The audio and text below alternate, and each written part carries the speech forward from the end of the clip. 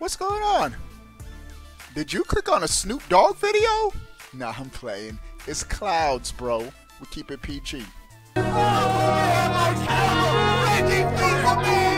we won plagues? Yes, right. What's up? All right. We won plagues.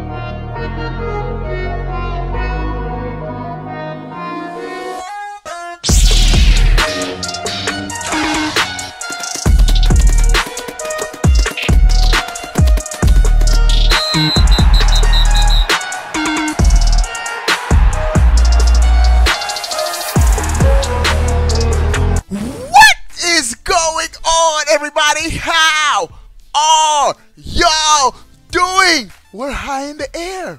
We have clouds floating by. Where's Lakitu? Lakitu? Lakitu? I think it's Lakitu. How you say? No, to do that fish. Come on, bro. Like the video. You know you want to. Click that thumbs up. All right. We have some dope news items for this video. First, you want to know Nintendo's future in the clouds? Well, you clicked on the right video. Their global president, he was interviewed by Nikkei, which is a popular Japanese publication, and they asked him about the clouds. Now, this is coming off of Reggie Fils-Aimé saying that cloud gaming is the future. Reggie ain't with Nintendo no more, so he can say whatever he wants. But what does Nintendo feel about cloud gaming? This is what Furukawa says. It's possible that cloud gaming could capture the public's interest in 10 years from now. However, at this point in time, I do not think that dedicated hardware will go away. I'm going to talk on that in a second. He continues, it's a long way off before we'll really know the outcome. With that said, it would be pointless to solely focus on methods of play that can only be on dedicated hardware. Once your audience starts saying they can play on other consoles or smartphones instead, you're finished. Nintendo's like, once they start playing somewhere else, he said, we're done, bro. Our bread and butter is our dedicated hardware. But he continues, something I do not want the public to misunderstand is that we are not turning our backs on new technologies. We are constantly researching and development. The R&D is always at work, bro. Our hardware development teams evaluate all kinds of new technologies available thus far and consult with our software developers. Hardware with software, Nintendo's good at that. If they somebody just followed me on Twitch? Wow, while I'm recording. Hi, Ty Dornbos. If they determine that a technology can be used with a game, then they will utilize it. We will not be changing this fundamental approach moving forward. And he says one more thing about augmented reality. As far as AR, it is definitely one of many aspects we're interested in. We are currently researching what interesting ways we can utilize it. He said a lot of stuff that I have to break down. One of the things he says, dedicated hardware is not going anywhere for at least 10 years. I've said this. With the PlayStation 5, Xbox Series X coming out, we might have one more console cycle. This one, maybe one more after that. But definitely, it's a wrap, bro. The internet is going to catch up. Technology is going to catch up to where the internet will feel like just the lag will be so minimal, and they'll figure it out to where there's no need for another hardware. But I like that Nintendo knows that they still need their dedicated hardware. They know that this is their bread and butter. Nothing beats direct input. The only problem with dedicated hardware is the upfront cost. To play your games, you first got to shell out $400. $500, Nintendo's case $300 to play the great software. And a lot of people just want to play the games. That being said, Nintendo already does cloud gaming, bro. Right now in Japan, you can play Assassin's Creed Odyssey in the clouds. Right now in Japan, you can play Resident Evil 7 in the clouds, not in the US. I think the only thing that's limiting Nintendo is the infrastructure. I think Nintendo is going to have a two-faceted approach. They're going to have their dedicated hardware and at the same time give you the option for cloud gaming, similar to what Xbox is currently doing with xCloud. I think what's limiting Nintendo is infrastructure. If they had the infrastructure, we'd probably be able to play Assassin's Creed Odyssey in our Switches in the US as well. But Nintendo is currently doing cloud gaming. I think a lot of people don't realize that, but only in Japan. And so I'm all for options, bro. I wouldn't mind being able to play my Switch games anywhere if the technology is there as an option. Ideally, dedicated hardware is the way to go, but no one can argue against options. I mentioned PlayStation and Xbox specifically. Bro, we're going to wrap it back around to Switch, how this is tied to the Switch, but analysts are already predicting Xbox's doom. Bro, give Xbox a chance. According to analysts, they're saying the PlayStation 5 will outsell the Xbox Series X.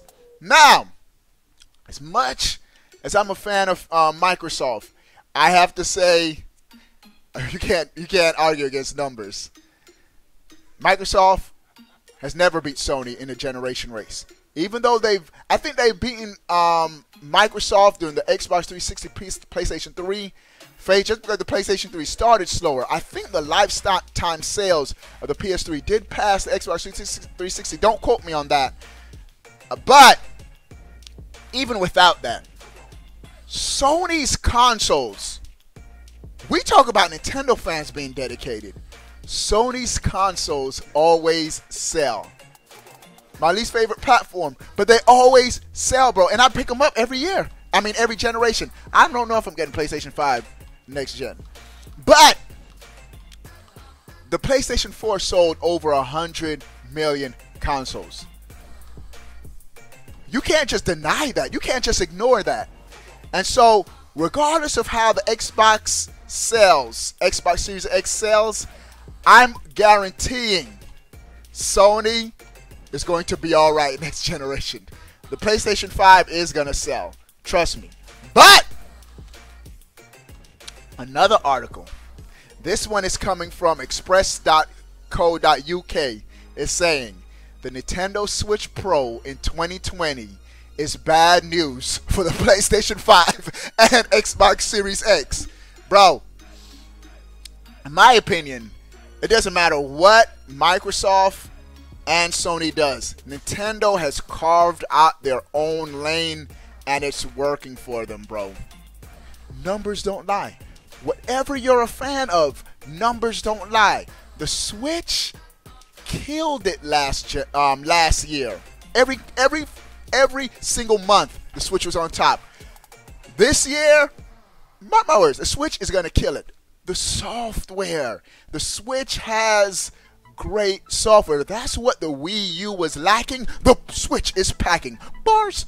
But bro, even though I think the Switch Pro, we don't know what it's going to be called, it's not going to match Sony and Microsoft in power. I'm already conceding that. And it doesn't matter. As long as the games run well, if they do 1080p 60 minimum for all their games, they're going to be a force to reckon with, bro. And if the reports are true that are saying it's going to come out summer, early fall, before Microsoft and Sony, they're going to steal their shine.